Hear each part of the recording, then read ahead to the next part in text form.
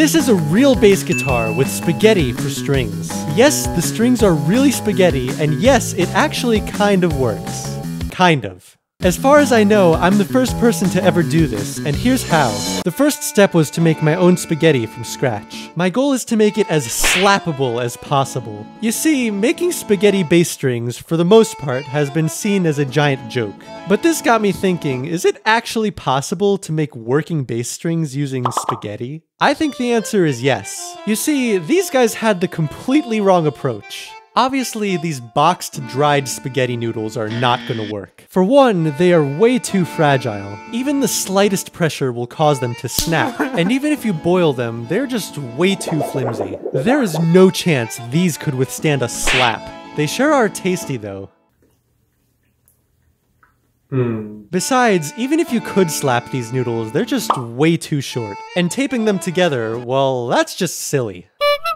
What we need is called pasta fresca. It's literally just Italian for fresh pasta. For my pasta fresca, I'm only using 2 ingredients, flour and eggs. As you probably know, eggs are very sticky, so I'm hoping this will prevent my spaghetti from breaking apart when I slap it. The traditional way of making pasta fresca is to pour your flour on the table, make a large well in the center, pour your liquid ingredients in the well, and just combine until you have a dough ball. I'm not really measuring anything since I'm only using 2 ingredients. Now let's talk flour. I'm using this stuff called bread flour. Usually, people use it to make, well, bread. Duh. Now, I'm not just using bread flour because I have it left over from making focaccia. I actually bought it specifically for this project. You see, bread flour has a very high gluten content. Gluten is what makes bread have such strong structure. It's the reason why a good crusty baguette is so dang chewy. My hope is that by using bread flour, I'm gonna develop the roughest, toughest, strongest dough you've ever seen in your life. Let's get to work.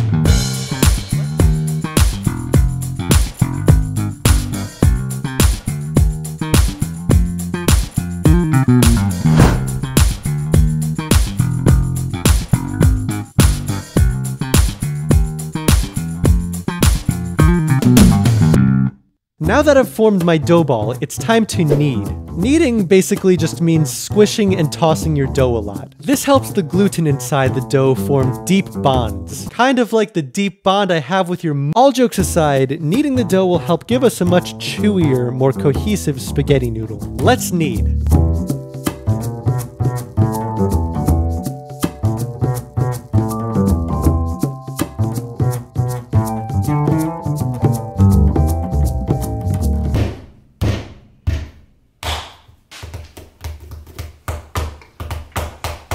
If you're wondering, I'm not just slapping and spanking my dough for being naughty. This is a real kneading technique. I kneaded for about 30 minutes straight, and let me tell you, it was a workout. It reminded me of when Binging with Babish did the exact same thing. I now see why he was literally working up a sweat. Now, I could save myself all this trouble if I owned an electric stand mixer, but ain't nobody got space for that. After a couple of hours, I now have my spaghetti dough. Let me tell you, this stuff is strong. But before we make our spaghetti strings, we need a base to put it on. This is another thing I think Davey got wrong. This right here is my full-size electric bass, similar to the one Davey uses. For starters, I don't think an electric instrument is gonna work. My hunch is that these pickups, which were designed for metal strings, won't be able to pick up the sound of pasta. So we're gonna need to go acoustic. This right here is my upright bass. Now, you might notice one small problem. It is way too big. The distance from the bridge to the nut is more than 4 feet. There is no way anybody is making a spaghetti noodle that long, especially in a home kitchen. Now, I do have a smaller acoustic bass guitar. They're not very common, but they do exist. But even this, honestly, is still too big. I don't think a spaghetto that long is gonna be able to hold up. We need to think smaller. We need a bass ukulele. Yes, this is a thing that really exists. It's a ukulele with bass strings. Davey, the bass king himself, has even used one. Now I'm gonna build my own bass ukulele, and here's why. Bass ukuleles are kind of expensive, and I don't want to buy one just to put spaghetti on it. But also, even a bass ukulele is still a little bit too big for this project. I'm gonna buy a tiny little regular ukulele and transform it into a bass. Let's go!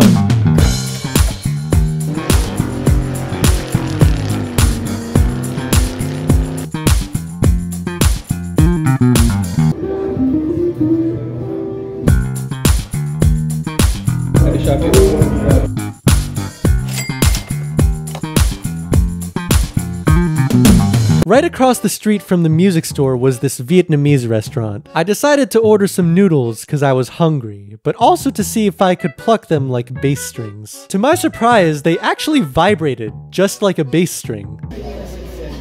If this makes a sound, I'm confident that we can actually do this. This might actually work. At this point, I was feeling pretty optimistic. If these flimsy little rice noodles can make a sound, then my tough-as-nails spaghetti should be just fine. The first thing I did was take off these useless ukulele strings. We won't be needing these today.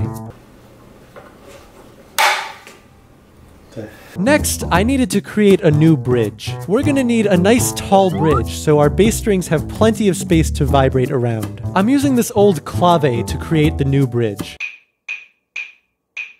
First, I sanded down the clave to give us a nice flat edge. This actually took a while and was pretty dang tiring. If you ever decide to turn your clave into a bridge for your spaghetti string bass, I recommend an electric sander. Next, I used a file to create some grooves for the strings to sit in. These are important so the strings stay in one place. Unfortunately, I screwed this up pretty bad. My spacing was completely off. Luckily, I had a second clave, so let's do this again.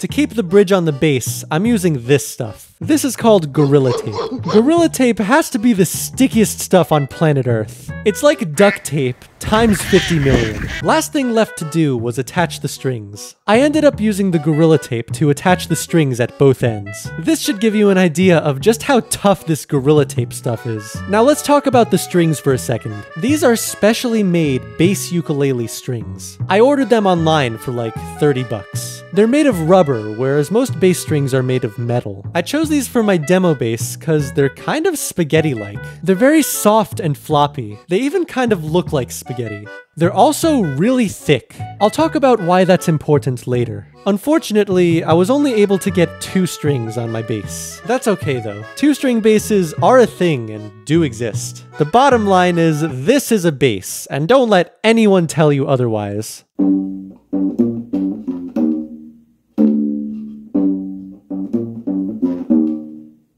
Okay, we've got our spaghetti dough, we've got our bass. Time to make a spaghetti string bass. Usually, pasta is made with a machine. I don't have a pasta machine, so we're rolling it out by hand. What I'm doing right here is called laminating the dough. This is very important when making spaghetti, as it gives you a chewier noodle. You gotta fold the dough on top of itself and roll it out a few times. Now that I've got this ridiculously long noodle, let's roll it into a spaghetto. We're not making linguine here. My original idea was to just use the raw pasta dough for the strings. I was worried that boiling the pasta would make it too soft and break apart easily. So I taped the spaghetti to the base, gave it a pluck, and... no. Turns out I was dead wrong. Not only did it not make a sound, but it broke within seconds. At this point, I was feeling pretty down. Maybe it was a dumb idea to think you could make bass strings out of spaghetti. My only hope at this point was to boil the noodles and hope for the best. So I made another absurdly long spaghetto and plopped it in some boiling water. As Babish taught me, you never want to boil pasta fresca for more than 90 seconds. I boiled my noodle for only 60 seconds to make sure it would be extra al dente. Now was the moment of truth. If my boiled spaghetti didn't hold up, it was game over and I would be forced to give up. So I taped on my spaghetti, held my breath, and...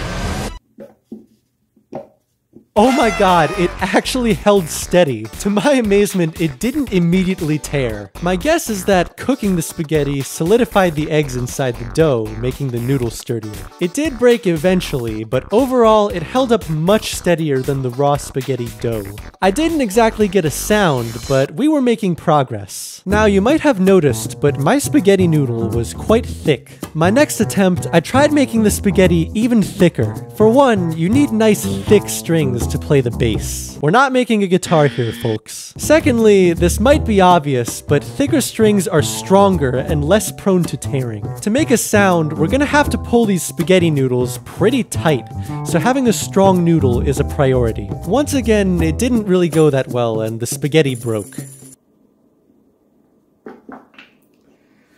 Alright.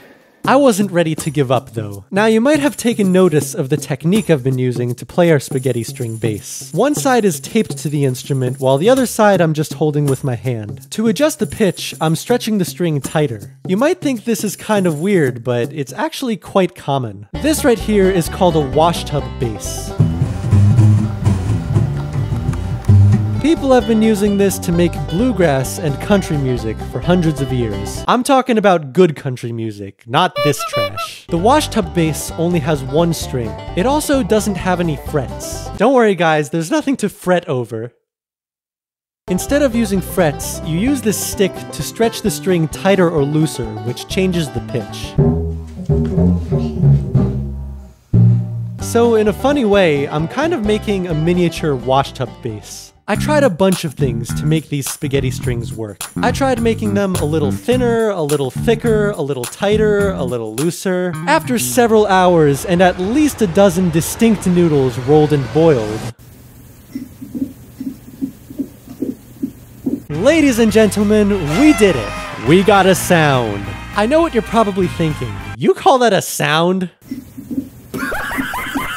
Listen, I know it's not very impressive or bass-like. In fact, I'll be honest, it kinda sounds like shit. But you know what? I made a partially functional spaghetti string bass. It's a bass. The strings, or string, is made of real spaghetti. You can pluck it like a string instrument, and it makes a sound. I win. Now let's just copy and paste the sound a few times, speed it up, and... it actually doesn't sound too bad. It almost sounds like my upright bass when I bow it a certain way. Now, through the power of video editing, please enjoy the first ever song played on a real spaghetti string bass. Come te può capire che va bene se tu le parli mezzo americano quando si fa l'amore sotto la luna come te viene in capa di I love you.